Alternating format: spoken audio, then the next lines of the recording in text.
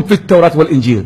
Those who follow the messenger, the unlettered prophet, whom they find mentioned in their books. And Nabi al-Ummi, Allah said, is in their books mentioned. So how many of you could show me in the Bible where Muhammad?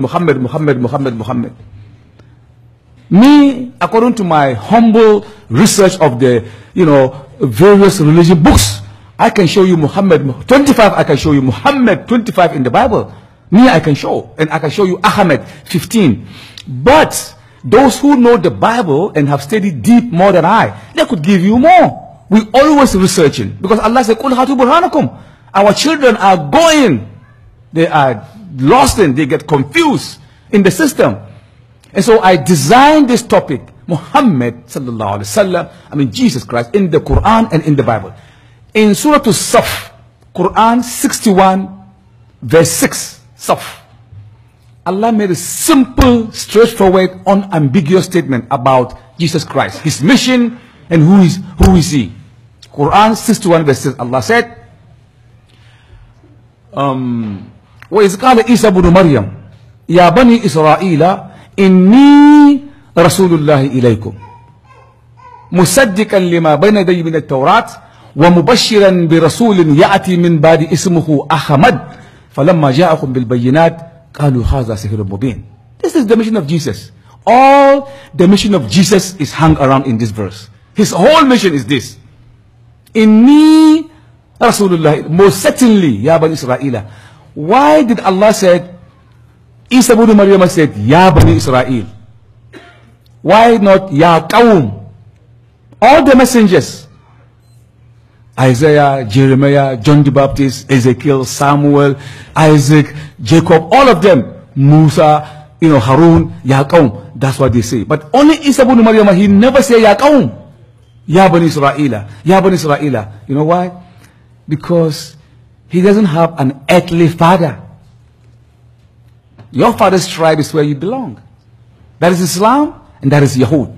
But Jesus Christ could not say, this is my father. So that means spiritually he is not from Bani Israel. He is sent there only in a bloodline. You cannot trace his bloodline in Bani Israel. But you can trace Moses, Isaiah, Jeremiah. You can trace all of them. But Isa ibn Maryam, he does not have any earthly father. So the Quran is beautiful. The Quran is so perfect. The choice of word is perfect. Each and every verse in the Quran is specially chosen, carved out and placed in a particular place to make sense. It's so beautiful. Not just reading, just like the Sheikh just mentioned. No, we just read.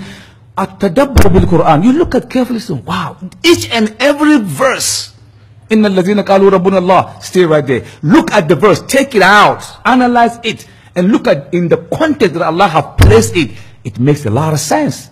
But we don't sit down and reason. So Allah said, أَفَلَا تَدَبَّرُونَ الْقُرْآنَ وَلَوْ كَانَ مِنْ عِنْدِ غَيْرِ اللَّهِ لَوَجَدُوا فِي اِخْتِلَافًا قَصِيرًا. Do they not look at the Quran with care? Don't you look at the Quran with care? Don't you analyze it? Had it been someone wrote the Quran, there would have been so much inconsistency. The Quran is above inconsistency. It is so perfect. Before I get into my program, I want to throw this in. The Quran is unlike any other book. Wallahi, I've read almost most of the major religious books. I'm almost graduate on those books. The Bhagavad Gita, the Purana Vedas, the Old Testament, the New Testament, the Bahia books and the Quran and the Bible. I have studied them for more than 35 years. I'm doing this research. And so each and every book, including my book and the book that you wrote, it begins with story. Once upon a time. My name is, in my book, in the beginning, my name is Mohammed Awal. I was born in Nigeria. I went to University of this. That's how you start your story. Your biography. My name is Sheikh Abu Bakr, and I was born in here, and I went to Azhar University, and I did this. That's how we begin. Each and every book, the Bhagavad Gita, the same. The Bible begin. In the beginning, God created in the beginning. It's like a story. Once upon a time. Each and every book. Look at the Quran. Look how Allah revealed the Quran. It's not once upon a time story. Iqra'a. Read. No story of Muhammad sallallahu alaihi wasallam. Rasulullah. there is not mention of any of his family in the Quran. That's a different book. How come in the Quran, Muhammad, his mother, not mentioned in the Quran? What kind of book is this? How come in the Quran, his father, not mentioned? Abu Bakr, close friend in the cave. Why is his name nothing mentioned about him? Explicit, maybe implicit, some ayah will refer to him, but explicit, no.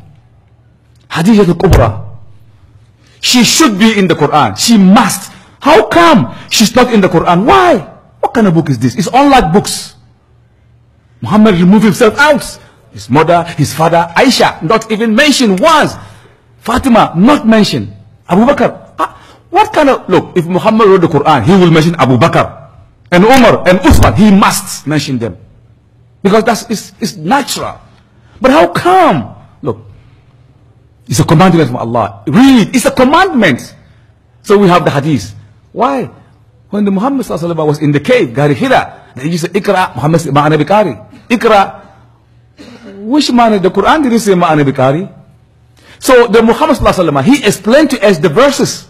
Muhammad said, well, I was in the Gari Hira, and I was resting and thinking and contemplating, and the angels came and said to me, Ikra. Why is it that those words are not in the Quran? Because it belongs to Muhammad, not for Allah. Simple and short. Allah's word is Allah's word. Kalam, different. You can't touch it. Muhammad's word, different. The Sahabis' words, different. History, Sirah, everybody different. We have Imam Ghazali, Imam Ibn Tantawi, Imam this, Imam that, different books. But the Christians, they put all in the Bible. Summa yaquluna khaza min indillah.